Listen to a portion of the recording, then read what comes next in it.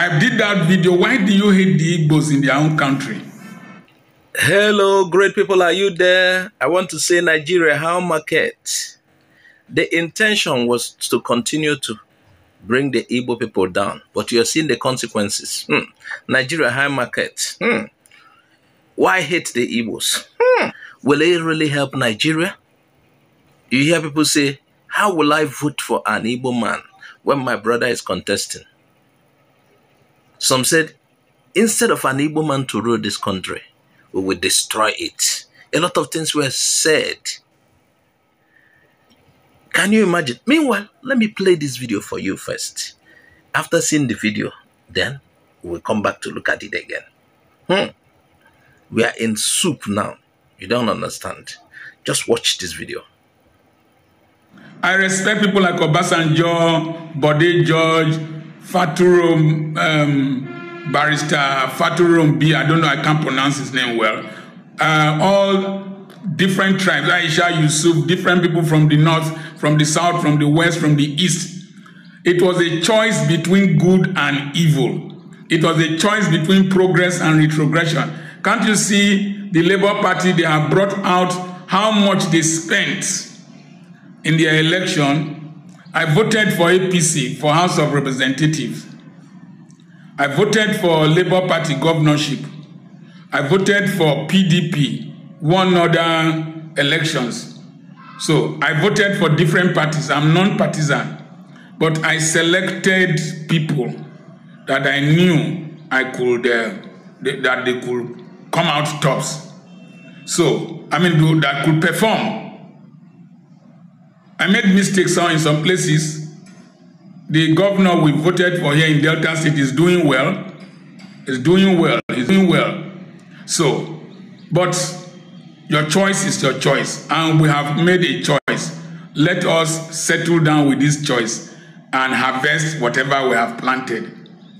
I made a post. Why do you hate Igbos in their own country? People traumatize me, attack me, abuse me. Usually I don't care. I didn't answer any of those posts. But let me ask you a question. The Igbo man will be the last man to suffer the consequences of economic hardship.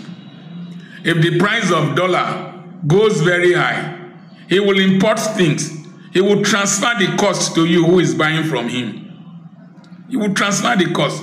If the cost of diesel goes up, you go to buy things from Nnewi, from Onitsha that he produces. He will transfer the cost to you. He's running businesses all over the country. He will transfer the cost to you. Most of those of you who are religionists, regionalists, tribalists, partisan, what will I call you, partisan Mongols, you don't have anything in your economy in terms of tribe. You don't have anything. Most of the economy of Lagos is owned by outsiders. The economy in several states outside the eastern states is owned by different tribes, different nationalities. You will suffer. You've made the wrong choice. Bear the pain. Don't go into the streets. These men will come after you. After some time, I'm not going to say anything. I'm not going to say anything. Because all the ones Kokori did, he died in the hospital in Nigeria. No person carried him overseas. I'm not going to fight the fight of the poor man. No, he is his greatest enemy. And so, next time you have the chance to choose rightly. Poverty has no religion. Poverty has no tribe. Poverty has no region. In fact, the poorest regions support corruption most in this country. You see your shame? Somebody, they forged the signature, he didn't even know. You see your shame? Okay, continue. On this mandate, we shall stand. He who laughs laughs better.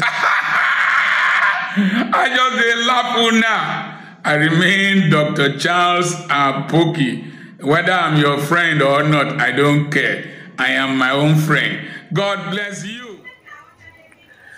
Hello, have you seen that? The man you are seeing is not an Igbo man. Yes, he is not an Igbo man, but he saw what was coming, and it was like a prophecy, though his own was not a prophecy, it was prediction. It was something he was sure of. You know, there are certain things that will happen, you could predict, this will be the outcome. He saw everything and he was advising Nigerians. And like he said, the poor people are their greatest enemies.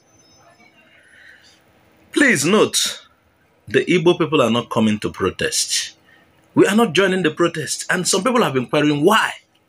We are not joining the protest. We are not part of the problem. Some are wondering, has the Igbo people started feeling what we are feeling? I don't even know. Perhaps. But, they could contend with it. Who knows? You are doing certain things, you are thinking, it will hurt the Igbo people. Now it's backfiring on you. I'm not even going to advise you because I know Nigeria. When it happens again, I know what they will do. They will repeat their mistakes.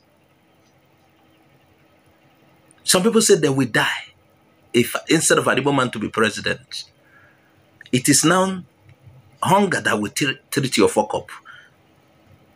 Maybe what you wished is coming to you. It is somehow, okay, the guy you saw, the man you saw was laughing. It's not really a laughing matter. Can you see? If you want to hurt the Igbo man, they are in business everywhere. Whatever you make hard for them, for example, if you increase the price of anything, the Igbo man will buy that thing, will still do business and transfer the cost to you. That is what he's saying. The retail market in this country, we have always said it. You know who holds it. They will buy and sell. Whatever, even dollar goes to 10,000, they will continue buying and selling. But the cost will be transferred to you. Their margin they take in business is what they will take. He said the poorest region in this country support corruption.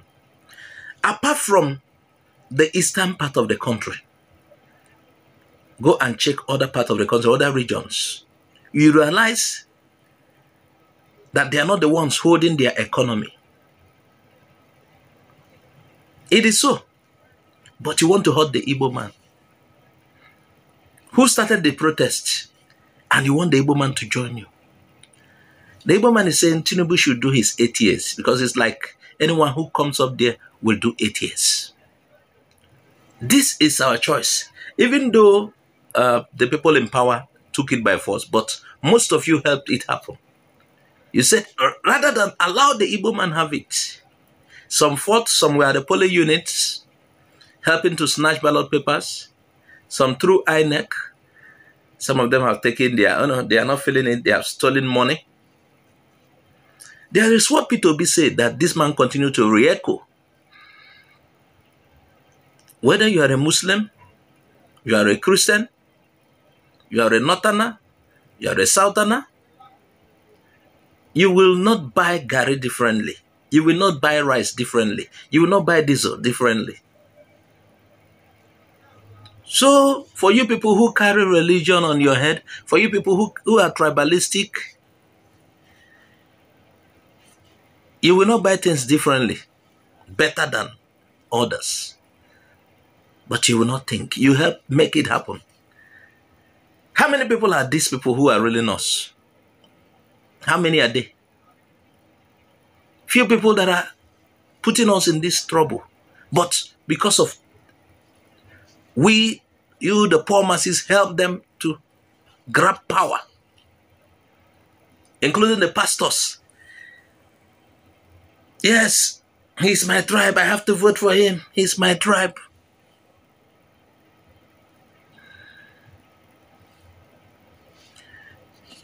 The Agboro, the thugs in Lagos, the ones who receive certain amount of money. The money has since finished. We are on the same level. He said, let us harvest what we have planted. Why hate the Igbos? Some of you, for hating the Igbos, you are in this predicament. They say the poor you want to fight for are the ones who hate you. Look at the price of cement today, the price of building materials. Let's even leave that people might not have to build now. What's the price of Gary today? Beans. Look at pure water. Pure water bag, In Rivers State, they rigged. Yes, they were happy. Peter B must not win there. In Lagos State, they did it. Even in some part of Southeast, they did it. Peter B must not win. Now look at the consequences is upon the whole nation. We are in it. And let me tell you, the Igbos are not joining any protest. We must harvest what we have planted. Like he said, Nigeria, how market? How market? I'll leave it at that. Please share widely.